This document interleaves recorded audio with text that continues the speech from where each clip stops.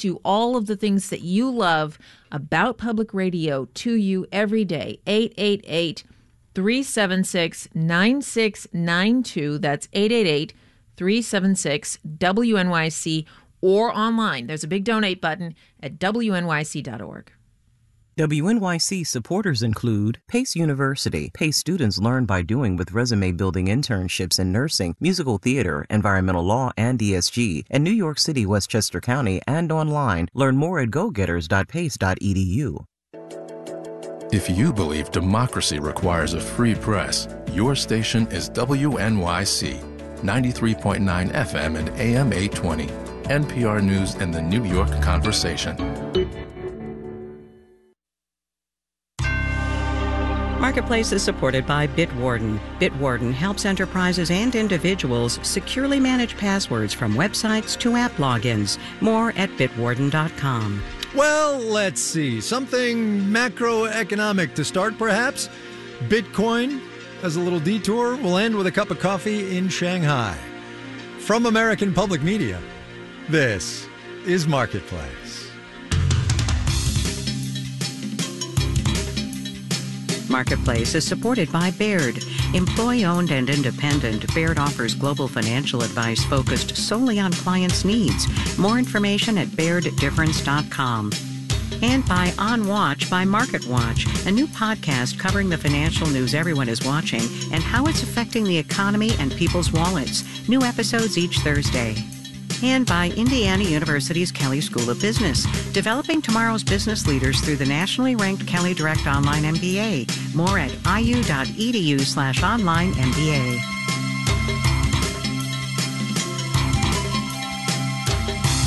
In Los Angeles, I'm Kai Brisnell. It is Friday today. This one is the 1st of March. Good as always to have you along, everybody. First Friday of the month, and you know what that means, right? Means we get an extra 30 seconds to talk about the week that was. It's not my rule. The producers get to decide. Gina Smilik is at the New York Times. Sudeep Reddy is at Politico. Hey, you two. Hey, Kai. Hey. Gina, let me start with you, if I could. And I want to talk about the inflation measure that came out this week, the PCE measure that the Fed likes, as we all know. If you listen to this program, it's the Fed's favorite measure. Here's what I want you to talk about. I want you to talk core PCE, what it is and why it especially matters. Right. So core PCE is this sort of underlying inflation gauge that is pretty slow moving. And that is why it is basically the Fed's favorite number. It takes out food and it takes out gas, and it basically tracks, a basket of things that people buy in the economy. And so the Fed watches this number very closely. It comes out every month, a little bit after the consumer price index numbers, which people might be a little bit more familiar with because they tend to get more headlines because they come out sooner. And so the Fed watches this number really closely, and it has been, and it continued to, consistently sort of trending. It has been consistently trending down over the months. So that is very good news on an annual basis.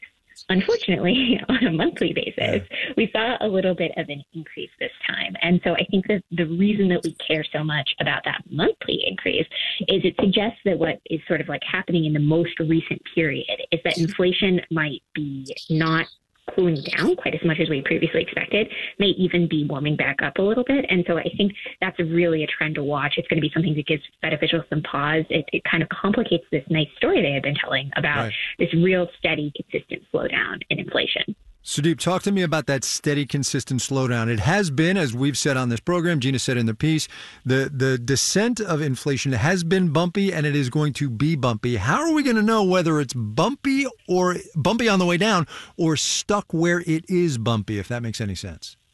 I think one reason why this is confusing right now is because the economy is not going into the toilet, which is a good thing, obviously. If the economy were falling apart, which a lot of people have predicted over the last 2 years as the Fed raised interest rates, the economy would fall apart, demand would fall across the economy, inflation would drop even further, and the end of that parabola would look pretty clear. And instead, the economy is actually, obviously, the job market is surprisingly robust and strong. There are things that are holding up reasonably well, which means that things are going to get bumpy right now. Because if demand for labor is still high, if the lower end of the labor market is tight, that means services inflation is going to be higher. A lot of things are going to there's just going to be price pressures sticking in there. And so that means that getting it further down is not good. That last bit is going to be harder than people would have thought. But it's in the context of an economy that's holding up reasonably well. Gina, is it your sense, based on your reporting, that the Fed is concerned about the bumpiness, or they're like, yeah, no, we knew this was coming? I think that they knew that it was likely not going to be a completely consistent cool down in inflation. Like, they knew that there were bumps possible. I think that we had so many months of really good data that there had been some optimism that actually we might sort of be past the point of bumps, that, we might be reaching this perfect soft landing that happened totally comfortably and we didn't have to worry about the bumpiness. And I think that this really sort of dispels that notion and makes it much less likely that we're just going to have a perfect easy cool down. And so I think they aren't 100% caught off guard here, but I think they're probably still pretty unhappy about it. Sudeep, you mentioned the economy doing pretty well, not being in the toilet. And point of fact, we learned this week the economy's in the fourth quarter of last year on an annualized basis, growing at an annual rate of 3.2%, which is quite nice. Thank you very much. It was a touchdown from earlier predictions. Here's my question. Look around the rest of the planet. The U.S. is the developed economy doing the best by miles. How come we're not lifting all the other boats, That's a good question. We are still obviously a huge anchor of the global economy, and what we buy does drive what's happening in a lot of other places. Everyone seems to have a different set of problems. We're all in a different place. So it's not the big synchronized effect that you see coming out of recessions. You could say this is late stage economic behavior on the global economy. That's certainly what you would assume when you see what's happening in Europe and what's happening in China. But there are things that are actually going okay in a lot of other places. There's a reason why Japan is seeing a return of a record stock market after decades. Yep. There are places that look a little uplifting, and I think this is going to take years to untangle what's happened in the post-COVID economy. But the entanglement of all of these economies, the separations that we've been forming to not be as reliant on supply chains, not be as reliant on each other, those may be playing some part in this. We don't know yet. It's way too early to make that assessment, but it may be a factor in why we're all operating on slightly different speeds than we might have been at other points in the last 2 decades. Yeah, Sudeep, sorry, just sticking with you real quick. What's your concern level over the politics of this economy right now? There was, we had economic data about consumer sentiment. It wasn't as strong. It dipped a little bit.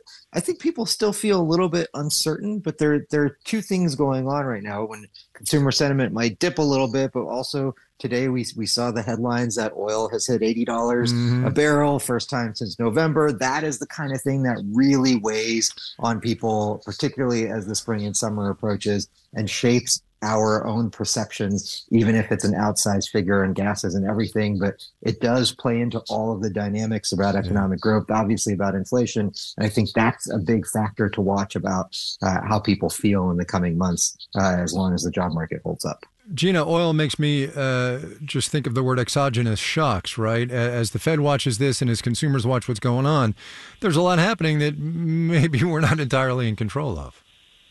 Yeah, absolutely. There's a lot that's happening that we're not in control of.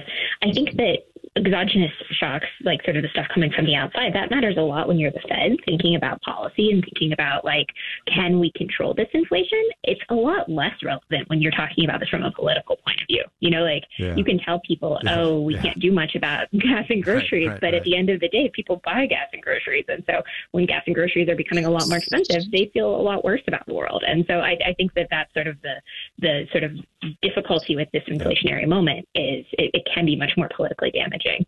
Yeah, this inflationary moment. Gina Smilik at the New York Times and Sudeep Reddy at Politico on a Friday afternoon. Thanks, you two. Thanks, Thank you. Let's do the numbers. Dow Industrials added 90 points today, 90 points, 0.2%, 39,087. The NASDAQ gained 183 points, 1.1%, finished at 16,274. The S&P 500 up 40 points, about 0.8%, 51,37. For the 5 days gone by, the Dow was down about 0.1%. The NASDAQ climbed 1.7%. S&P 500 added almost 1%. Now, about those regional banks. Troubles continue for the regional lender New York Community Bank. We told you a bit about this. This week, it admitted, and this is a quote, material weaknesses in how it gauges the riskiness of loans. That is a very not good thing for a bank. The bank says it's stockpiling cash and has brought in a new CEO. NYCB shares plummeted 25.9% today. Bond prices went up. Yield on the 10-year T-note down 4.18% on this Friday. You're listening to Marketplace.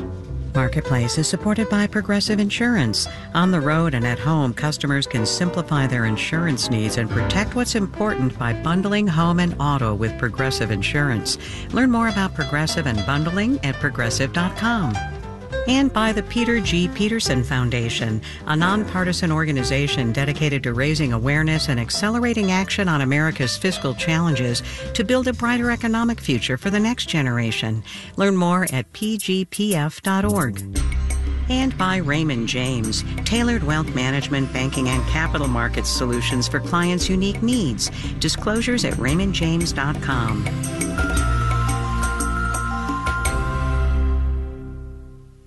You're listening to WNYC. It's Marketplace, all things considered, coming up at 7 o'clock.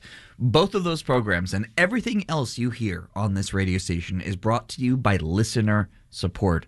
That means voluntary monetary contributions to keep this programming coming to you every single day of the week.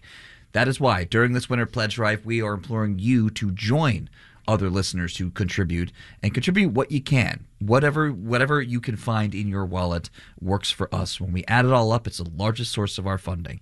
So we are calling you to contribute, keep WNYC on the air, keep us strong into this election year. 888-376-9692 or WNYC.org. Sean, the exciting part right now is that we have an anonymous donor who is matching every dollar given for the next just under 20 minutes. Matching every dollar for dollar here. So your money, when you contribute to this public radio station, goes twice as far. So if you're giving $5, let's say you're coming in on $5 Friday. If $5 works in your budget, fantastic. We're so glad to have you because guess what? Right now, that becomes $10. 888-376-9692 is the way to do it, or to go click on that big donate button at WNYC.org. While you're there, you can look over all the gifts. If you're like, you know what, the socks that I'm going to get with my $5, I want to look at some of the other gifts and see what's out there as well. And hey, perfect place to do it. WNYC.org. Make your donation. Look at the gifts. Moira in the Bronx is getting socks and the Bagoo bag. See, we have tote bags. It's public radio. 888-376-9692, WNYC.org. The important thing is just under 20 minutes here for your contribution to go twice as far, to work twice as hard toward the programming you hear. 888-376-9692 or WNYC.org. One of our newest members said this about making the decision to join WNYC. I commute at least an hour each way to work. Having you to listen to is wonderful. Whether your commute is an hour or 5 minutes, WNYC makes it easy for you to listen, on air, online, or with our new app. Are you helping to support WNYC? Maybe it's time to become a member. We make that easy too. Here's how to do it. Call 888-376-9692. You can go online, too, to WNYC.org. New members always welcome. I love expanding the size of the pool because, again, when we add all of it up, it is the largest source of funding here at WNYC. So if you're new to the whole thing, please join us. As Tiffany was saying, you know, if you're thinking of a starter level way to get involved here, consider becoming a sustaining member at a level of $5 a month. That's a great way to start being involved here at WNYC, and we'll be happy to send you the socks. Think, too, when we're talking about new members, think about being a new member of the Producer Circle. If you've been here for a while and you know what pledge drives are about and you are a sustaining member, consider maybe upping that contribution. Join the Producer Circle here. That is a contribution level of $100 a month or $1,200 a year, and you get invites to cool WNYC events. You see some behind-the-scenes things, take a tour of the station, meet some of the hosts like Tiffany and myself. And again, right now in this moment, we are under that matching period, so it goes twice as far. So if you're looking to make a big big impact and saying, you know what, I'm going to make a statement with the money that I have available to me. I'm going to contribute to WNYC, join the producer circle at a level of $100 a month, knowing that right now, if I make that contribution right now, it'll be $200 a month. Call 888-376-9692 or go online to WNYC.org. Just under 15 minutes left to go in this match we have. An anonymous donor giving us $1 for every dollar pledged. 888-376-9692, WNYC.org. When we say pledged, basically it's pledging a bit of your financial support to make sure that the station you value can continue in the way that you're accustomed to. Mm-hmm. All of this great programming that comes to you, it's because of donors, listeners just like you. Join the members of WNYC.org. 888-376-9692. Your contribution going twice as far right now. This is Marketplace. I'm Kai Ryssdal. The labor market's real strong. Wages are up, but housing is still really expensive. And on that point, housing affordability, here is Exhibit 1. The real estate firm Zillow says that since January of 2020, the mortgage payment, monthly that is, on a typical home in this economy has nearly doubled, up 96% to be precise. That is in just 4 years. A typical buyer is now going to pay nearly $2,200 a month. Let me frame that a different way. Home ownership now costs more than the 30% of median household income once thought to equate to affordable housing in this economy. And with the 30-year fixed bouncing right around 7% now, there is not a whole lot of light at the end of that particular tunnel, as Marketplace's Mitchell Hartman reports. With prices rising by leaps and bounds, it's been a good time to sell a home, not so great to try and buy, says Orfeh Divangi, senior economist at Zillow. After the surge in home buying demand and mobility during the pandemic and the doubling of mortgage rates, home shoppers now need to earn $106,000 to afford the median home in the United States. Back in 2020, the salary needed to afford the median monthly mortgage payment was just $59,000. Real estate broker Israel Hill has seen the affordability crunch in Portland, Oregon. There's nowhere to go, right? I mean, the prices aren't dropping because there's no inventory. With mortgage rates around